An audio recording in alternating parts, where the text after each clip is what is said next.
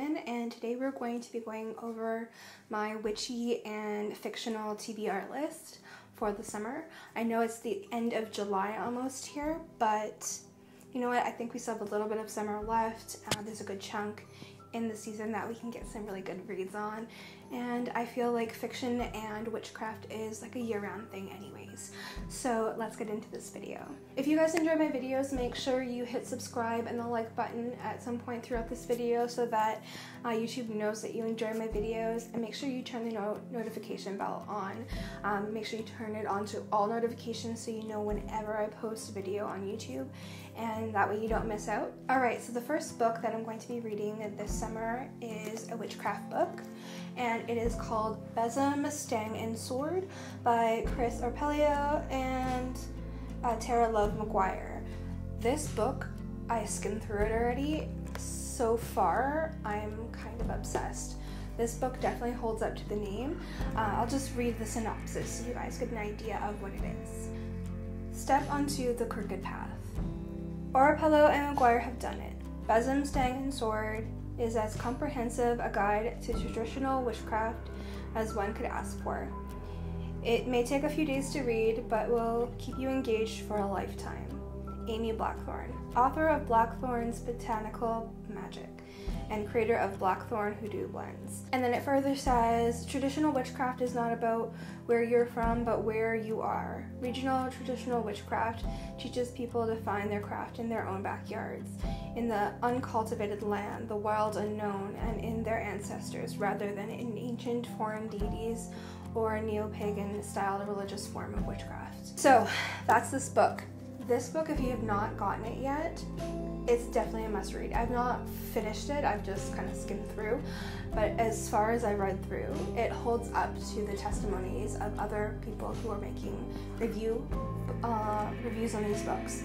This book is a must-have. It is phenomenal, especially if you're looking to do more of a traditional witchcraft style as opposed to following a more modern style of witchcraft. So, Besom, Stang, and Sword is a must read. Now I must say I did fangirl a little bit. I posted a picture earlier this week with the first 3 witchcraft books, The Year of the Witch, Besom, Stang, and Sword, and this one.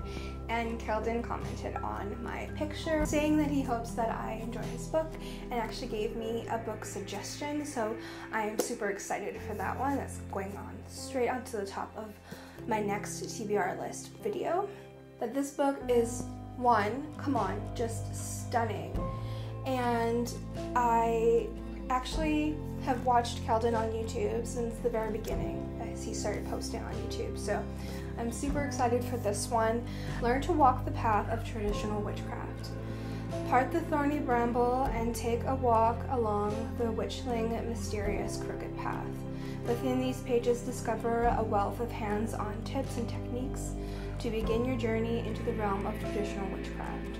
Learn to weave a powerful personal practice that is informed by folklore and grounded in your own location and natural landscape. Along the way, you will find valuable information regarding the tools, rituals, and spells of this fascinating tradition, together with lessons on connecting with deities, familiar spirits, ancestors, and the spirits of place. With supportive advice and encouragement, Keldon provides everything you need to successfully navigate your own path, helping you master even more advanced practices such as hedge crossing as you perform your day-to-day experience into a life fulfilled with magic and spirit. Now, if that's not something that would hook you, I don't know what else would be. This book is, I'm predicting, going to be my favorite of the entire year that I've read so far. I cannot wait to dive into this one because it's a traditional witchcraft, but it's also allowing you to mix in that folklore basis, which I'm super about. I keep dancing between traditional witchcraft, folk practice, Celtic practice, and I can't really define myself, but I feel like if I gave myself a really good mix and customized my very own practice with all 3 of those things kind of combined, I think that'd be the practice for me. So I'm excited to read into this one. And the last of the Witchcraft books is actually The Year of the Witch, and this is by Temperance Alden. This book has been all over the internet. I'm sure you guys have seen it. I absolutely adore this book. As you can see, I'm already partway through. I picked this up just the other day when I ordered the other 2 books. And I sat down and I read about 60 pages in, and I'm kind of enthralled with her as a person and her life. Especially if you're looking to build a practice that's a little bit more customized, and that's something I'm all about. I've done a video in the past on the Wheel of the Year myself, and that will be actually going up pretty soon.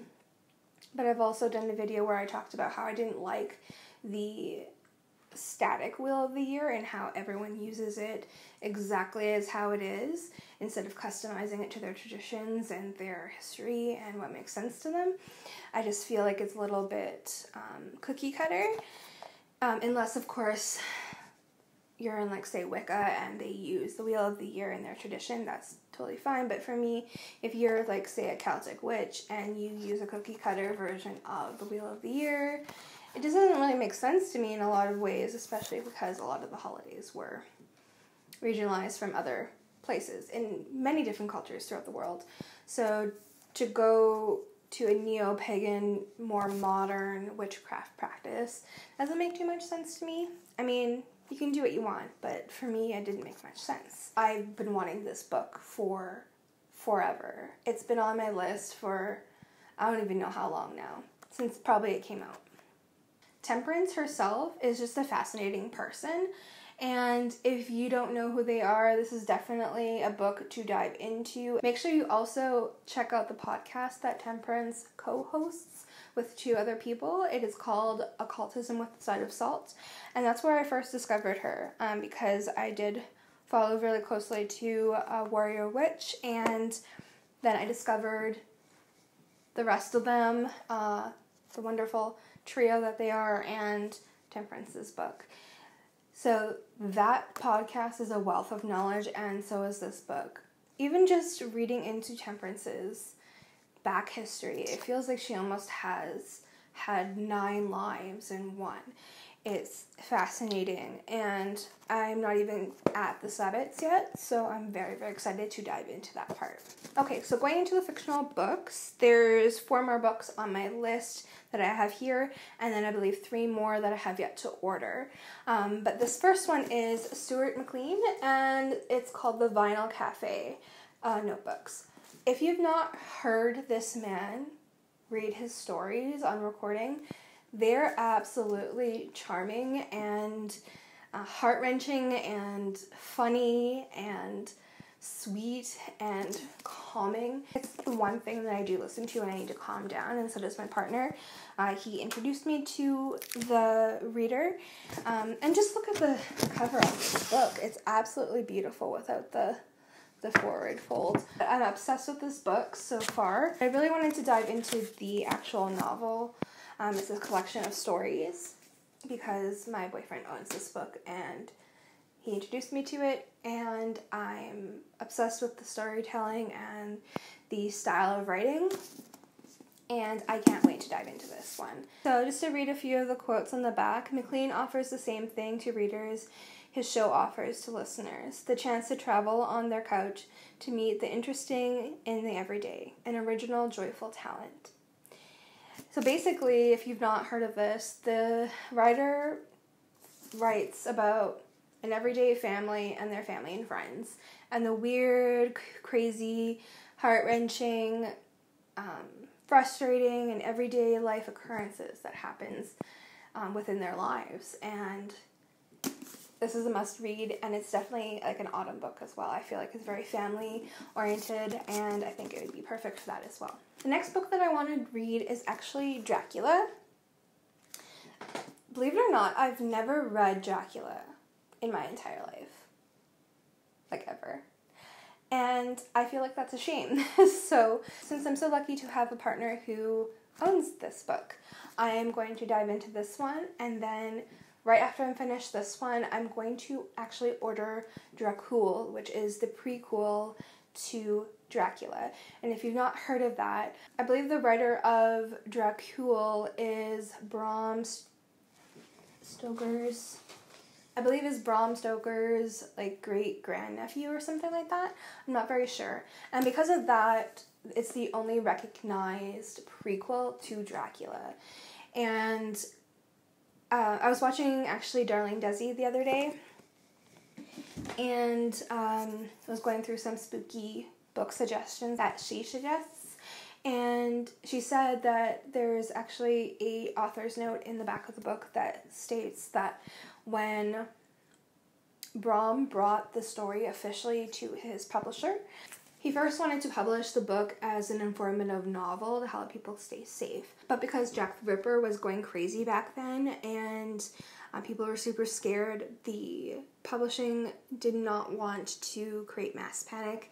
And with great convincing, were able to finally convince Bram to release the book as a fictional novel. It's actually said that Bram brought his book and set it on the publisher's table and said one sentence: "This story is real." So if you want a book that actually like convinces you that vampires are real, this is the book for you. And that's what Desi said. And it just gave me chills, and I couldn't get it out of my head. So I have to read Dracula so that I can get to Dracul, and then I'm going to go down the never-ending pipeline of wonderful vampire books from the Dracula collection. Another book that I want to get into, which is another vampire book, is The Interview with the Vampire. I've seen the movie and I absolutely adored it, but I never read the novel, and I think that's a shame. Since I want to become more of a vicarious reader, I am definitely going to get into this book and go down the series that is stemming from this one as well. So then, of course, naturally, after reading Interview with the Vampire, I'm definitely going to jump into Vampire Lestat. I am actually really excited that my boyfriend owns this book and is allowing me to read this. I absolutely love the one movie that had him in it, and I need to read this book. I need more. I need to know more about everything. And of course, everyone knows these books. They know the synopsis, and if you don't, definitely look it up. But these are staples, especially going into the autumn season, closer to autumn. These are definitely good books to start reading into. The last books that I want to get into is actually from Practical Magic series. So if you ever watched the movie Practical Magic, which of course you would if you're on my channel, how could you not have watched that movie? This is actually the book that inspired Practical Magic, and it is a little bit more almost like real everyday kind of feel to the book, I've been told. And I've been told that you get much deeper into the aunties and learning who they really are. So I'm really excited about that. It's a little bit less like fantasy magic and a little bit more practical magic, which I always thought there wasn't enough magic in the movie to begin with. But when it was in there, it was a little bit more fantastical, and of course it's a movie, so they want to make it a little bit more like exciting. But I'm excited to look into like the actual practical side of magic and following this family and kind of how they got to where they are, and diving into the lives of the aunties, why they are in the house that they're in, that's set in the movie, and all of that, because I've always wanted to know more. I always felt like that movie was so lacking because there was not enough to know about like the past and the aunties and the girl's mom. Of course, you want to read Practical Magic. So I have Practical Magic, the anniversary edition, in my shopping cart, so I definitely want to get that because I've never read the book. Then you want to read the prequel to the first book again. So Magic Lessons, the prequel to Practical Magic. In an unforgettable novel that traces the century-old curse to its source, beloved author Alice Hoffman unveils the story of Maria Owens, accused of witchcraft in Salem, the matriarch of a line of the amazing Owens women and men featured in Practical Magic and Rules of Magic. So basically it goes into like the history of the origins of the story, and then The original Practical Magic goes into like the aunties' history and where they're coming from and how they got to their house and the raising of the girl's mother. And then the next book is The Rules of Magic, a novel. And this one, I'm told, is actually going a little bit more into the girl's mother and all about her and her life. I'm not sure if that's true. This is just through what I've been told online through people in book clubs. So I'm not sure if that's entirely true, but I'm excited to dive into those more. So those are all of my books that I'm going to be diving into this summer. I hope you guys enjoyed this video. If you would like more videos about witchcraft or book reviews, definitely let me know in the comments down below what books you want me to review, or what book suggestions you would like to have, and I can definitely get into those videos for you guys because I definitely enjoy this. We could even start a book club if you'd like. If you guys enjoy my videos, make sure you hit subscribe and the like button at some point throughout this video so that YouTube knows that you enjoy my videos, and make sure you turn the notification bell on. Make sure you turn it on to all notifications so you know whenever I post a video on YouTube, and that way you don't miss out. Also, you can check me out on Instagram, where I post quite a bit about other things, including my videos. So before I post a video, it'll be up on Instagram, letting you guys know that it's live, so you'll get a reminder there as well as I post really nice, cute, aesthetic videos and photos all about witchcraft and my path and dark academia and all of that stuff. So if you're interested in that, definitely make sure you click in the description box below, and the link to that will be down there below. And with that, I love you guys so very much. Have an amazing evening, or whatever it is, wherever you are in the world right now. And I will see you guys in the next video. Stay wicked.